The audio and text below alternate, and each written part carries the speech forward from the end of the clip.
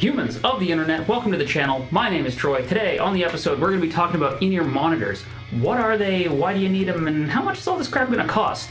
And why the answer is way less than you might think. So let's get into it.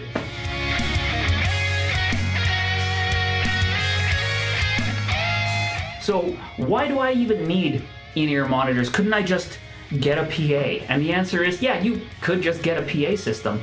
The problem with a PA system, though, is when you put a loud PA system in a small room, you start getting feedback issues really quickly. It's very difficult to turn a PA system up loud enough to where a vocalist can clearly hear themselves without also causing horrendous feedback all over the place. And that's especially true with a drummer that plays really loud or guitarists that refuse to turn down. Okay, so what are in-ear monitors exactly? Well, to find that out, first we're going to clarify some terminology. What is a monitor? Well, in this case, and for the purposes of the rest of the discussion, a monitor refers to a speaker. They usually take the form of studio monitors or a monitor wedge. So an in-ear monitor is a speaker in your ear, and if that's starting to sound a lot like headphones, that's because it is. In-ear monitors are just headphones. So, if I don't need to spend hundreds of dollars on in-ear monitors, what can I get? And the answer is basically anything that's got headphones on the box. It's not super complicated. Any universal fit silicone tip headphone, these are a little more expensive. They run $70 US, but you can go right down to 15 or even 10 US dollars if that's the mood you're in and that's the budget you're working with. You do not need to spend hundreds and hundreds of dollars despite what industry giants would have you believe. Alright, so now you might be thinking, okay, cheap monitors is all well and good, but doesn't wireless equipment cost thousands of dollars? And the answer is kinda, sorta, yeah, but there's an inexpensive alternative to that too. It's one of these. It's called a cable. You might have heard of it. This one costs $5. It's 12 feet long. You can just use a cable. So the next most logical step for us to move on to after finding out that we don't need wireless gear and we don't need to spend hundreds of dollars on headphones, the next step for a lot of people is going to be some kind of mixing board. This is a relatively inexpensive Behringer board. You don't need to get one exactly like this. You only need as many things as you intend to hear. If you only have one vocalist in your band, you might only need one microphone input, and a much smaller board, and thus more inexpensive board, should be able to fill your needs nicely. But if you have a band where all 5 of your members sing, you're going to start needing a larger board, and that's going to incur more cost. Boards like this one, these 8-tracks run anywhere from $150 to $200. You can find ones that are even cheaper, down to $70 or $80 possibly. I'll see if I can find some Amazon links to throw up for you, but something like this is what you're gonna need.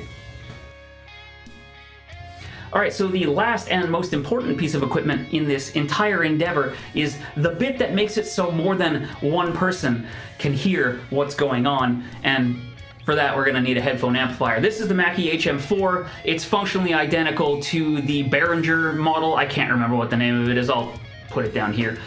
There's all manner of clones of this. Some have more features, some have less. This one costs about 55 Canadian dollars, and it takes a single 1/4-inch stereo input and splits that out into 4 stereo 1/4-inch headphone outputs, and each output has its own individual volume control.